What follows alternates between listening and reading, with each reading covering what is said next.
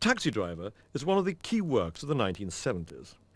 It was made on a small budget as a labour of love for its director Martin Scorsese and its screenwriter Paul Schrader.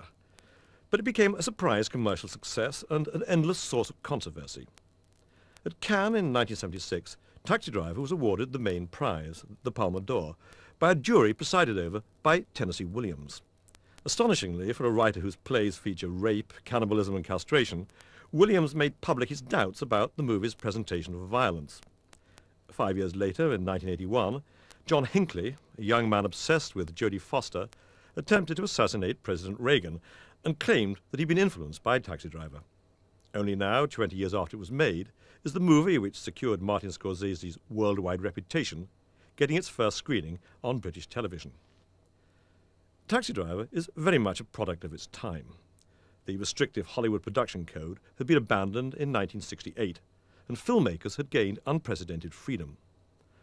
A new generation of writers and directors were taking over American cinema, most of them film school graduates born in the 1940s, reared on television, and influenced as much by personal European films as by the old Hollywood.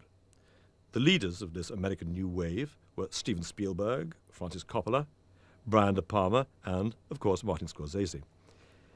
In 1975, the year Taxi Driver was being made, national morale was at its lowest ebb. The Watergate scandal and the resignation of President Nixon, defeat in Vietnam and a humiliating retreat from Saigon, fear and despair in the inner cities, this was the condition of the United States as its bewildered citizens prepared to celebrate the bicentenary of 1976. Yet, though the flared trousers and the long hair date the movie, it remains fresh and vital. The language and climactic violence are clearly less shocking than they were in 1976, but the film's real power to disturb is undiminished. It resides in the way Scorsese takes us into the mind of Travis Bickle, the disturbed Vietnam veteran who can't sleep and is disgusted by the physical and moral squalor of New York. Virtually, the whole of the picture is seen through the eyes of this paranoid loner, a man far removed from your traditional chatty Manhattan cabbie. But Scorsese and Schrader don't view him as evil or as a monster.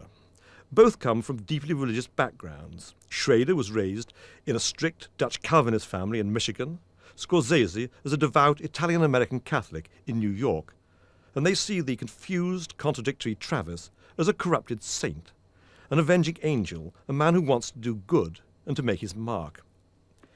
They also see him as shaped by his culture, an expression of modern city life, and they recognize something of themselves, something of all of us in him. Robert De Niro, in the second of his 7 pictures with Scorsese, brings his characteristic intensity, inwardness, and sense of danger to Travis. And special mention must also be made of the contribution by a member of an older generation. Bernard Herrmann had gone to Hollywood with Orson Welles in 1940 and had composed the innovative score for Citizen Kane.